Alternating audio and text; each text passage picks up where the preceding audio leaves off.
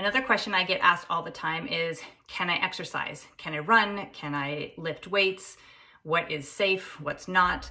And there's lots of different mixed reviews with regards to if you should be lifting really heavy and how heavy is too much. And it's really very personal. There's no study that's ever going to say you can't lift heavier than this, because some people can and some people can't. It's about strategy. It's about execution. One thing that's really important is to strengthen your glutes. So deadlifts, squats, bridges, pelvic tilts, those are all things that I was doing regularly. I really loved one leg deadlifts. Sometimes I found the two-legged ones I found a bit more symptomatic, so I would often choose the one-leg version.